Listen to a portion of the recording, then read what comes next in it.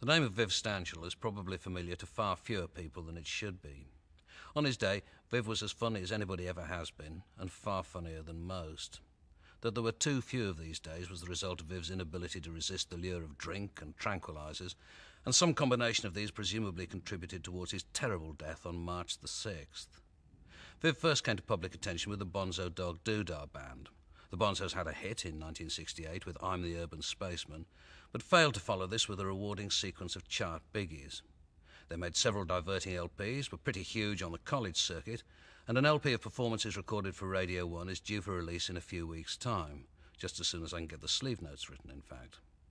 After the Bonzos broke up, Viv continued to record for Radio 1, usually under the direction of John Walters, one of too few people who could moderate Viv's barmere excesses, and who had the foresight to see that here was an exceptional man who should be persevered with, even in the face of unreliability and prevarication on an epic scale. The result of Viv Stanshall's work with Walters was a sequence of extended pieces, interspersed with songs, about Rawlinson End and the grotesques who peopled this hellish stately home. Whenever one of the irregular Rawlinson End episodes had been broadcast, the following weeks were spent fielding letters and phone calls from astonished listeners who wanted to know what it was and where they could get it. I have to admit that I was slightly alarmed by Viv in the flesh, not only because of his sometimes unusual behaviour, but by the feeling that I was face to face with someone whose thought processes were not only very different to mine, but vastly superior. I've always had a similar reaction to Captain Beefheart, and since hearing that Stanshall and Beefheart spoke regularly on the phone, I've been lying awake at nights wondering what these two astonishing men might have been talking about. Viv was a wonder, and it is fortunate that, although we have too little of his work by which to remember him, we do have this film to remind us of some of his many and curious parts.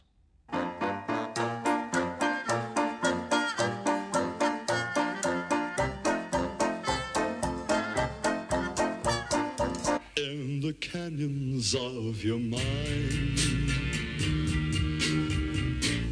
I will wander through your brain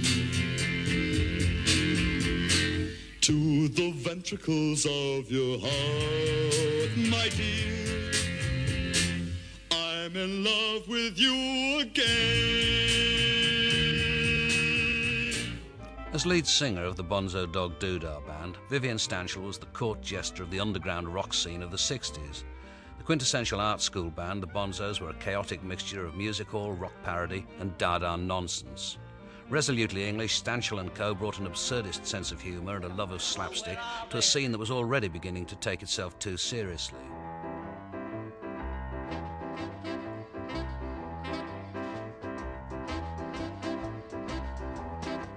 That night cutie called a cab. She left her east side room so drab. Despite the Magical Mystery Tour, the Isle of Wight Festival and their solitary hit, I'm the Urban Spaceman, the Bonzos were perhaps too anarchic even for the 60s. Stanshall spent much of the 70s on the rampage with his friend Keith Moon, two madcaps living out of their wits. His oddball progress culminated in his book, record and film, Sir Henry at Rawlinson End, with a cast of very English characters, including himself as Hubert. I said, I hate drafts. Again, the prisoner's play. I like to comfort them on the way to the gibbet. In omni patris et cum, bless them. But you, sir, with your varying and natural dignity, can only be... I am Hubert. I do not know my last name. I was found in a snowdrift, clutching a tiny bundle, and on my finger, no wedding band. Do you like riddles?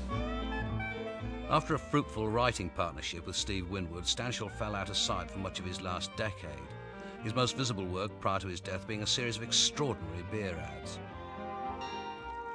Malcolm the porcupine went to see if a moon of green cheese would float. He exhaled a spray of, will you go away, to the land where the hoppity oats. He brewed Humpty of Ruddles, which he dumped in puddles and licked up whenever it snowed.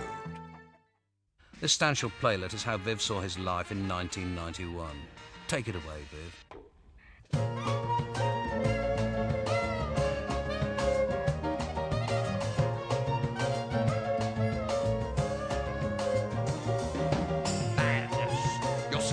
of it, my mama told me.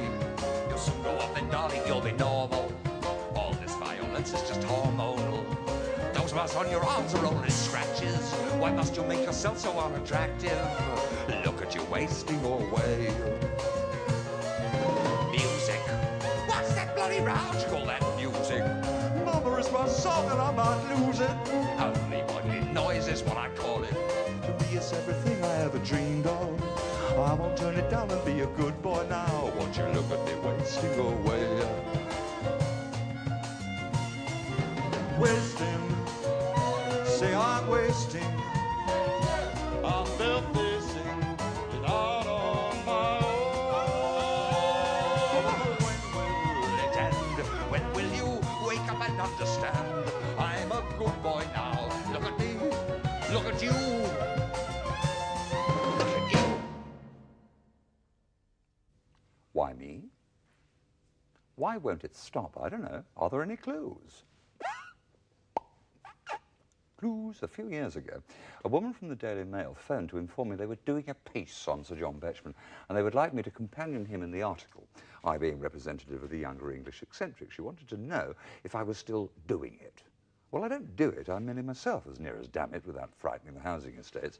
And her question was absurd rather than fatuous, as it suggests deliberation. It's rather as though you woke up and decided, I'm going to be a Ghanaian today, or I'm going to be a giant squid for the weekend, or that's it, I'm going to be a wardrobe for the rest of my word. Well, strap me to a tree and call me Brenda. I'm whatever you like, just don't expect me to join in. I do like games, though. You see, I'm not different for the sake of being different. Only for the desperate sake of being myself. I can't join your gang. You'd think I was a phony, and I'd know it. So, but my father would rather. I'm right on the edge now, bursting my banks. Heard enough. End of my tether. If I've told you once, slipping my moorings, I'm a reasonable man. Don't answer back when I've asked you something. You're really pushing it, aren't you? Don't think you're too big. Wipe that grin off your face. Who do you think you are? The big I am? I wash my hands of you. I'm telling you this for your own good. The answer is no, no, no. I thought my name was No. The man was no named. Normal people are called Shut Up, as I'm sure you know. 2, 3, 4. If you had the way to realize what you could do with your potential, if you had the way to realize you could be like me, you could be a barrister, a surgeon, pontiff, or a politician. Yet you choose to be a parasite in Paris.